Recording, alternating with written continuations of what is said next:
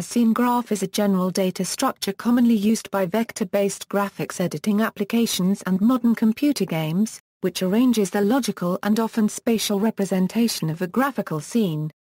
Examples of such programs include Acrobat 3D, Adobe Illustrator, AutoCAD, CorelDRAW, OpenSceneGraph, OpenSG, VRML97, X3D, Hoops and Open Inventor. A scene graph is a collection of nodes in a graph or tree structure. A tree node may have many children but often only a single parent, with the effect of a parent applied to all its child nodes. An operation performed on a group automatically propagates its effect to all of its members. In many programs, associating a geometrical transformation matrix at each group level and concatenating such matrices together is an efficient and natural way to process such operations. A common feature, for instance, is the ability to group related shapes objects into a compound object that can then be moved, transformed, selected, etc. as easily as a single object. It also happens that in some scene graphs, a node can have a relation to any node including itself, or at least an extension that refers to another node. The term scene graph is sometimes confused with canvas, since some canvas implementations include scene graph functionality. Scene graphs in graphics editing tools. In vector-based graphics editing, each leaf node in a scene graph represents some atomic unit of the document, usually a shape such as an ellipse or Bezier path. Although shapes themselves can be decomposed further into nodes such as spline nodes, it is practical to think of the scene graph as composed of shapes rather than going to a lower level of representation. Another useful and user-driven node concept is the layer. A layer acts like a transparent sheet upon which any number of shapes and shape groups can be placed. The document then becomes a set of layers, any of which can be conveniently made invisible, dimmed, or locked. Some applications place all layers in a linear list, while others support sublayers. Internally, there may be no real structural difference between layers and groups at all, since they are both just nodes of a scene graph. If differences are needed, a common type declaration in C++ would be to make a generic node class, and then derive layers and groups as subclasses. A visibility member, for example, would be a feature of a layer, but not necessarily of a group. Scene graphs in games and 3D applications. Scene graphs are useful for modern games using 3D graphics and increasingly large worlds or levels. In such applications, nodes in a scene graph represent entities or objects in the scene. For instance, a game might define a logical relationship between a knight and a horse so that the knight is considered an extension to the horse. The scene graph would have a horse node with a knight node attached to it. As well as describing the logical relationship, the scene graph may also describe the spatial relationship of the various entities. The knight moves through 3D space as the horse moves. In these large applications, memory requirements are major considerations when designing a scene graph. For this reason, many large scene graph systems use instancing to reduce memory costs and increase speed. In our example above, each knight is a separate scene node, but the graphical representation of the knight is instanced. This means that only a single copy of the data is kept, which is then referenced by any knight nodes in the scene graph. This allows a reduced memory budget and increased speed, since when a new knight node is created, the appearance data does not need to be duplicated. Scene graph implementation. The simplest form of scene graph uses an array or linked list data structure, and displaying its shapes is simply a matter of linearly iterating the nodes one by one. Other common operations, such as checking to see which shape intersects the mouse pointer, are also done via linear searches. For small scene graphs, this tends to suffice. Scene graph operations and dispatch equals. Applying an operation on a scene graph requires some way of dispatching an operation based on a node's type. For example, in a render operation, a transformation group node would accumulate its transformation by matrix multiplication, vector displacement, quaternions or Euler angles. After which a leaf node sends the object off for rendering to the renderer. Some implementations might render the object directly, which invokes the underlying rendering API, such as DirectX or OpenGL. but since the underlying implementation of the rendering API usually lacks portability, one might separate the scene graph and rendering systems instead. In order to accomplish this type of dispatching, several different approaches can be taken. In object-oriented languages such as C++, this can easily be achieved by virtual functions, where each represents an operation that can be performed on a node. Virtual functions are simple to write, but it is usually impossible to add new operations to nodes without access to the source code. Alternatively, the visitor pattern can be used. This has a similar disadvantage in that it is similarly difficult to add new node types. Other techniques involve the use of RTTI. The operation can be realized as a class that is passed to the current node. It then queries the node's type using RTTI and looks up the correct operation in an array of callbacks or functors. This requires that the map of types to callbacks or functors be initialized at runtime, but offers more flexibility, speed and extensibility. Variations on these techniques exist, and new methods can offer added benefits. One alternative is scene graph rebuilding, where the scene graph is rebuilt for each of the operations performed. This, however, can be very slow, but produces a highly optimized scene graph.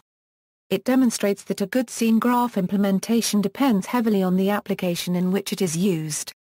Traversals are the key to the power of applying operations to scene graphs. A traversal generally consists of starting at some arbitrary node, applying the operation S, and recursively moving down the scene graph to the child nodes, until a leaf node is reached. At this point, many scene graph engines then traverse back up the tree, applying a similar operation. For example, consider a render operation that takes transformations into account, while recursively traversing down the scene graph hierarchy. A pre-render operation is called. If the node is a transformation node, it adds its own transformation to the current transformation matrix. Once the operation finishes traversing all the children of a node, it calls the node's post-render operation so that the transformation node can undo the transformation. This approach drastically reduces the necessary amount of matrix multiplication. Some scene graph operations are actually more efficient when nodes are traversed in a different order. This is where some systems implement scene graph rebuilding to reorder the scene graph into an easier-to-parse format or tree. For example, in 2D cases, scene graphs typically render themselves by starting at the tree's root node and then recursively draw the child nodes. The tree's leaves represent the most foreground objects. Since drawing proceeds from back to front with closer objects simply overwriting farther ones, the process is known as employing the painter's algorithm.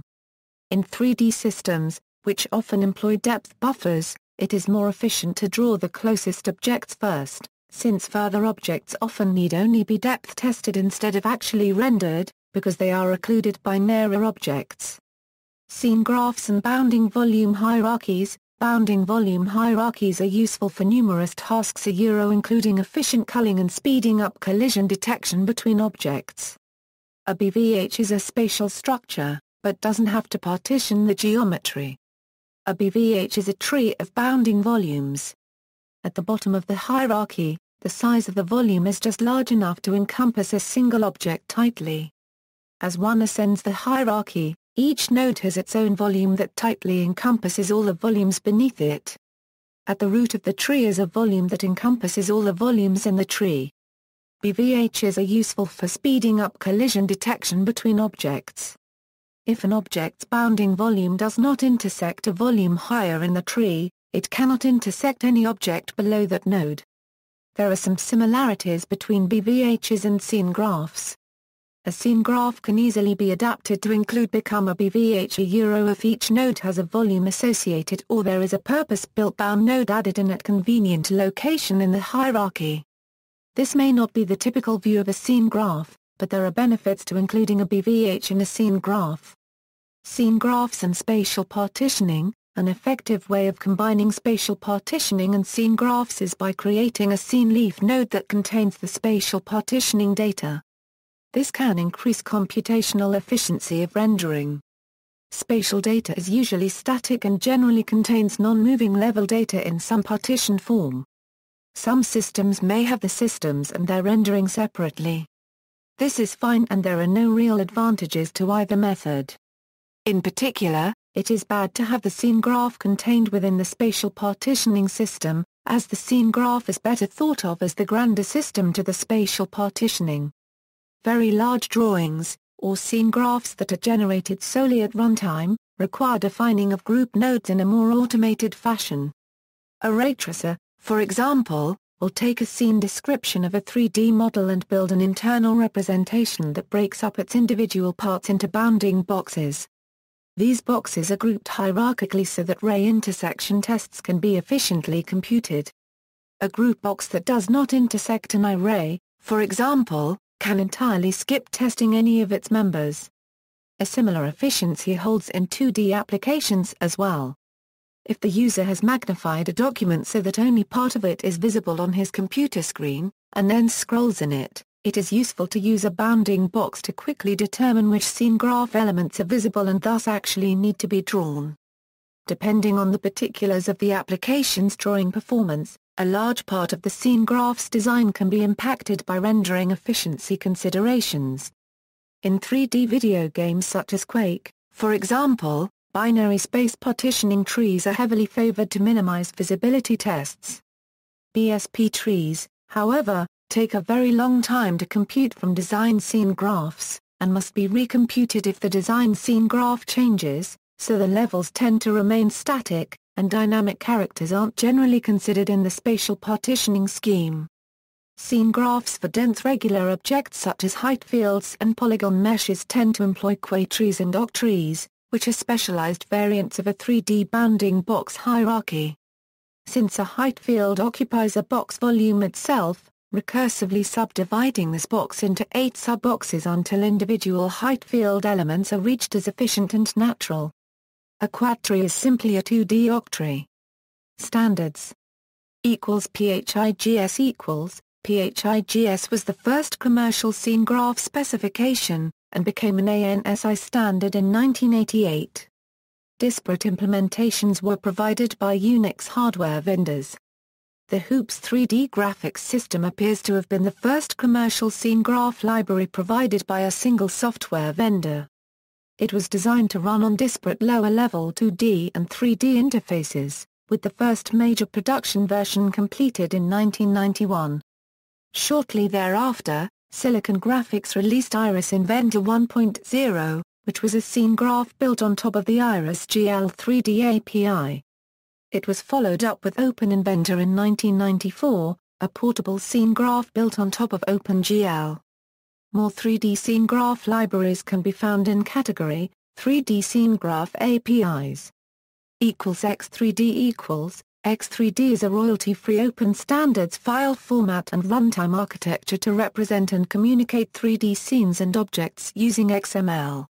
It is an ISO-ratified standard that provides a system for the storage, retrieval and playback of real-time graphics content embedded in applications, all within an open architecture to support a wide array of domains and user scenarios. See also, graph, graph theory, reality, space partitioning, tree. References. Books Leela, W.M. and Merry, Jim 3D with Hoops, Addison Wesley, Anek, Josie the Inventor Mentor, Programming Object-Oriented 3D Graphics with Open Inventor, Addison Wesley, ISBN 0-201-62495-8. Articles Barzeev, Avi. Scene Graphs, Past, Present, and Future, Kerry, Rick and Bell, Gavin. The Annotated VRML 97 Reference Manual, James H. Clark.